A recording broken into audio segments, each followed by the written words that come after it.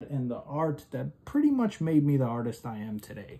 Our podcast coming out very soon as I wait for the mic to come, I believe on Saturday. Do you guys want to see what's going to be in the background? So we're going to see a bunch of comic books, manga, independent works, etc. So let's do it.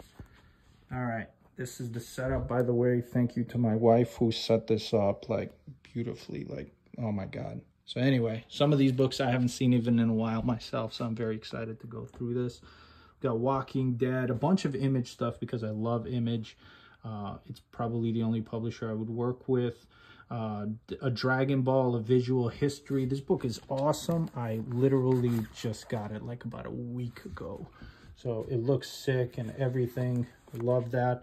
If anybody knows anything about me, Dragon Ball is one of the reasons I'm an artist today. As well as Spider-Man, Todd McFarlane's Spider-Man, and Jim Lee's X-Men. But yeah, we've also got, what's it called, Master comjng, two of his books. Rest in Peace, The Goat. These are very steep, so if you get your hands on these, they're awesome. The greatest artist ever, in my opinion. These two stay on top because I wouldn't be who I am without these. So, not as much Super, but Dragon Ball Z and Dragon Ball. But yeah, this inspired me to make my own comic book in the future, The Unlimited Ink.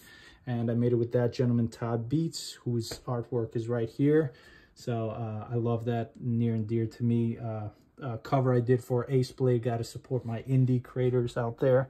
So what else we got? A bunch of black and white books. I tried to get good with silhouettes over the years because my book is in black and white. So a bunch of those. Gorilla is awesome. Katsuya is incredible. I mean, if you love Master comjng, you're gonna love Katsuya. Let's see here, supporting the homie right here, Hustle, my boy Tyler Davis. Another person following his dreams, made his own manga, so I'm very happy to put him on the shelf here. Got a bunch of stuff. Ty, you got me into Sakamoto days.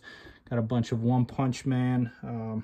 Let's see here, Mike Mignola's Artisan Edition, How to Draw Comics the Marvel Way, Framed Ink, probably one of the most helpful books in art history that I can think of, for myself at least.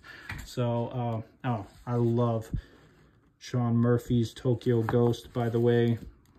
Yeah, so much stuff. And then a giant poster of Master comjng. So, yeah, I hope you guys like it. And yeah, this is the logo that I have officially made for the Drawn Out podcast. I hope you guys enjoyed. This is clever. I'm pretty happy with this. But yeah, the mic will be in soon. And let me know if you want me to open up any of those books that you saw there. Peace out, guys.